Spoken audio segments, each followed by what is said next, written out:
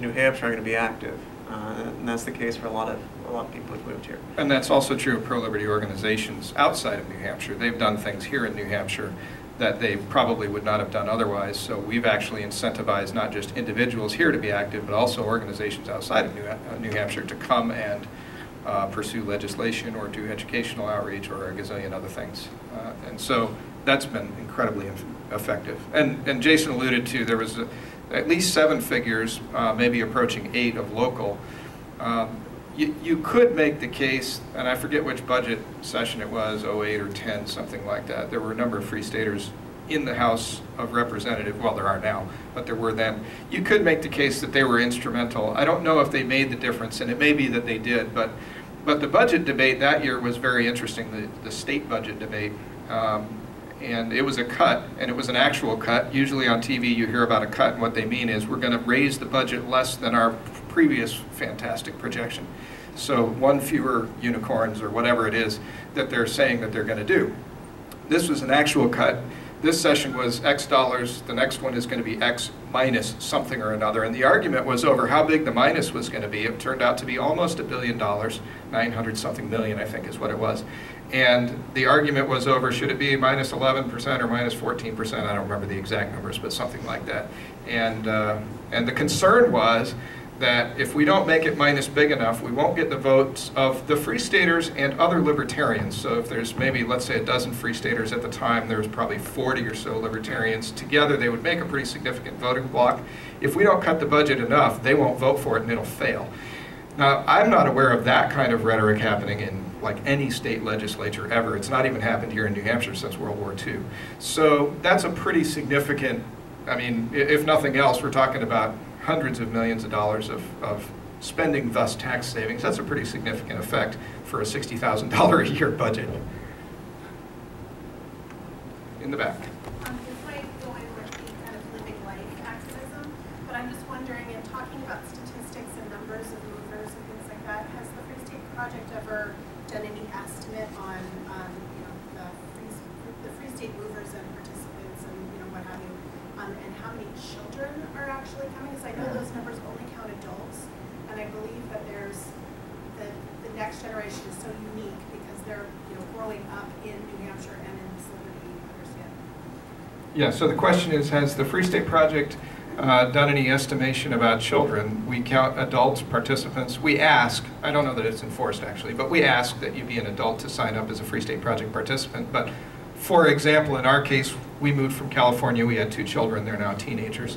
Many people move with families where the kids were not Free Staters, but their kids are growing up here, and what's the impact of that? I don't think we've done any formal research, right? No idea, really. I mean, anecdotally, I will say that education is an enormously important thing. From my personal experience, just to diverge a little bit with my story, I grew up in a highly unusual household, that is, one in California with parents that were fairly libertarian. So that's about 0.000 something something 0% of the population in California. And growing up in that environment helped me learn, as I was being raised, kind of how to think more clearly and think specifically about politics, policy issues, and so on and so forth. That has obviously impacted my life, and of course I review those things that I've learned to check for errors and whatnot. But that's been instrumental. So now there's not just me, and I have an older brother, but there are dozens or hundreds, we don't even know the number, of children who have come along with their parents or been born, and in our case we've had 2 since we moved here, been born here. And so they'll grow up with a different perspective than they would in New York or California or Connecticut or someplace like that. Not simply taking government for granted, but reevaluating what should it look like rather than what does it look like. And I hope that will produce maybe a brighter future. Education is very, very important, and that's why we kind of take that personally, prioritize it at a high level. You have anything to add? no, I mean, I think if you look at our events, there are certainly a lot of kids running around. So you might say double the number of Free Staters. Might be a rough guess as to if you include the whole family size. Mark? signed up for the Free State Project, what I was thinking to myself was is if we could get enough liberty-oriented people in one particular state, that there might be, that we would be able to influence locals in order to get liberty-oriented people, libertarians, into office on a state level. And if you could get enough of them in there, that essentially that you could arrest the growth of government. And that in and of itself, for me, when I was thinking about deciding whether or not I'm going to sign, and it took me some amount of time to make that decision, this was what pushed me over the edge, was the simple fact that organizations tend to grow. Monopoly organizations have little limits on their growth. At this point, it's just competition between federal, state, and local governments as to where they get to grow, into which spaces. So with a group of libertarians in what is supposed to be the most powerful organization in the United States, a state, that was simply arresting growth to some extent, or slowing growth, I should say, that would in and of itself bring freedom in a comparative sense in what is supposed to be one of the freest countries on earth. I don't know how to summarize that question. I just wanted to know what if that's being marketed, that's sort of the aspect that we had reached that, and reached it some time ago, a few years ago, that we had reached that point, if that's being marketed in any way.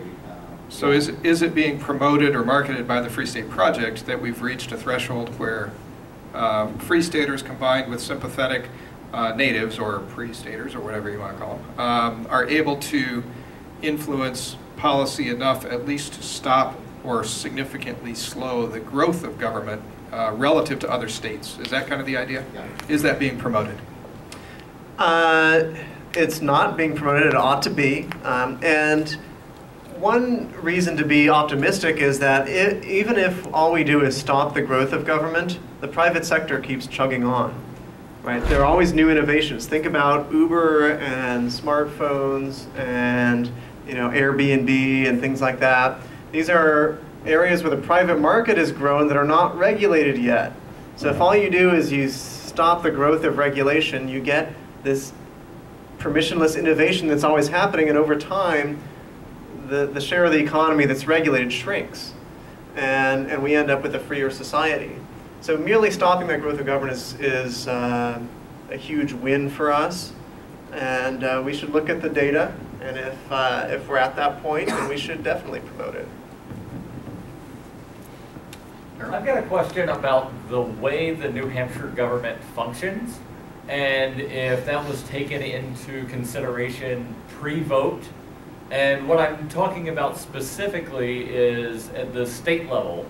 You hear stories a lot of times in other states where this really good bill would have repealed a regulation or something along those lines, given more freedom, died in committee because the committee chair never brought it up for a hearing, or it passed committee but it never came for a vote on the floor of the House or the Senate. But here in New Hampshire, every bill has to have a hearing in committee, and every bill that gets voted on with either a ought to pass or inexpedient to legislate goes to the full House. The only thing that doesn't go to the full House is if the committee says, we want to keep this in committee so we can look at it later and maybe bring it up next year. So was that looked at, and how does that actual function compared to the other 9 states that were up for consideration? And I guess this is for Jason. So I'll try to restate the question, hopefully, and that is to what extent was the technical or procedural function of the state government analyzed pre-state vote to compare New Hampshire's operation with the other 9 states, and specifically in terms of how bills are handled, and that is, do they more readily come out of committee and get to a floor vote compared to other states where they might be able to squash the bill in committee due to some chair or something like that just deciding not to hold a vote. To what extent was that reviewed and discussed prior to the state vote? Good question, and so I will say that the fact that party leadership in the New Hampshire legislature is weak, that was definitely a consideration. The fact that legislators can vote their conscience was important. Also important was the fact that there are so many of them. that state house districts are small. It's easy to get elected. It's easy to have influence on your legislator. They're very accountable to the electorate.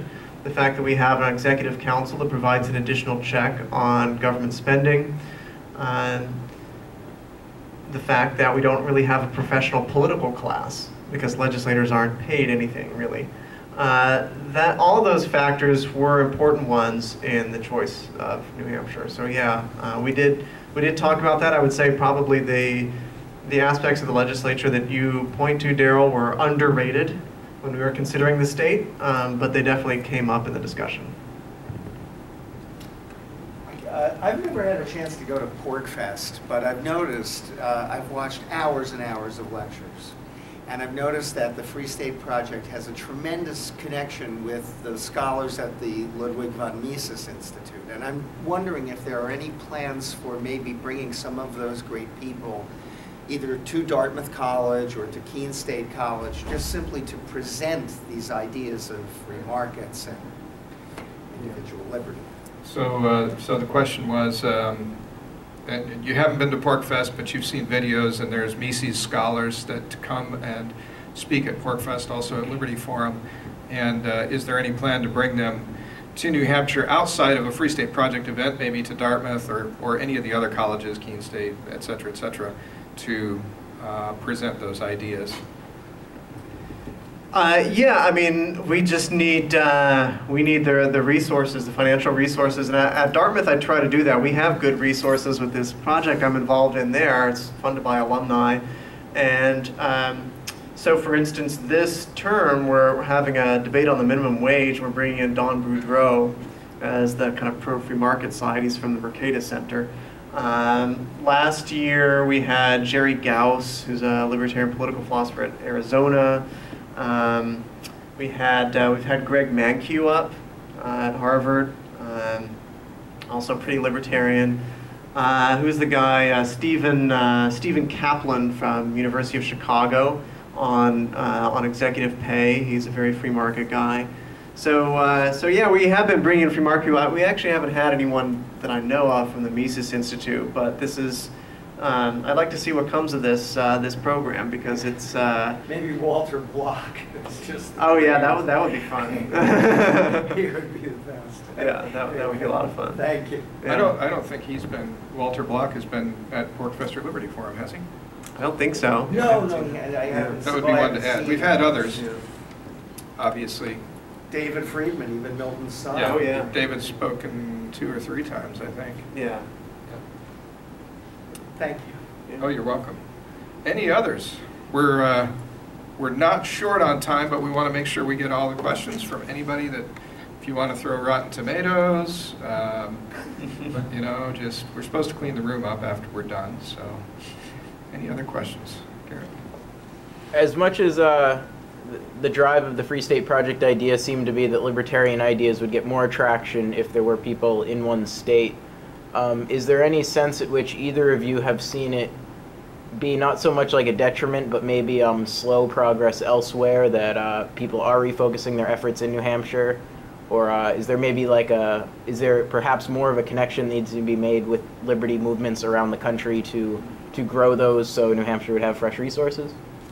So does the Free State Project bringing people to New Hampshire, I hope I'm understanding the question correctly, does that slow progress elsewhere? And or do we, and I don't know who we is, but do we, the nebulous we, want to try to help grow outside of New Hampshire liberty organizations to help cultivate and provide resources to New Hampshire? Is that kind of the question? Sure. Okay. Go ahead.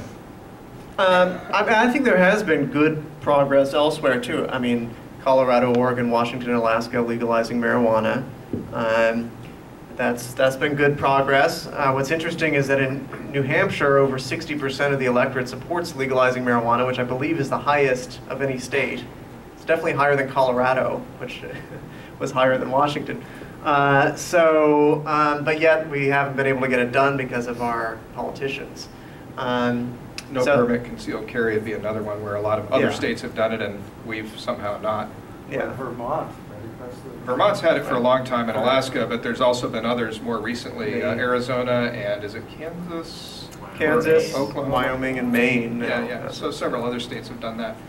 So that actually hasn't slowed down. In fact, Real ID actually was opposition to Real ID, in other words, prohibiting participation, actually happened in other states before it happened in New Hampshire. New Hampshire was an early leader, but what happened is several other states copy and pasted the bill and got it through their legislatures before we were successful.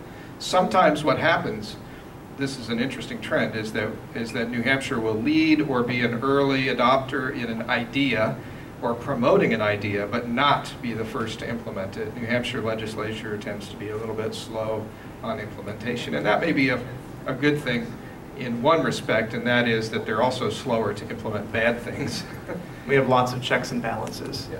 But yeah, we can learn from other places, and I think, I mean, for one thing, we want to recruit from all those those people that are working on these issues in other states and say, hey, we like what you're doing there, but long term, all the action is happening here. So why don't you come join us and share what you know.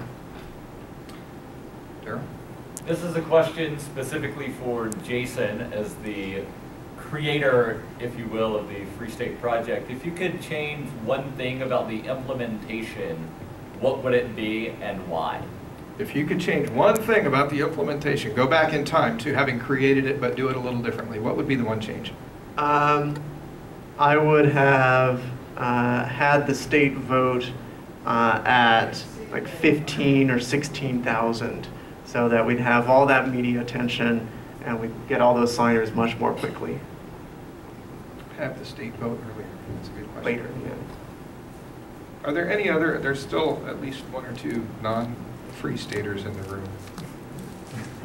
I'm hoping that they would have questions. Are there any others? Happy to answer anyone's questions, but thank you. Anybody else before we wrap up? Go ahead. Can we talk about more of the things that Free Staters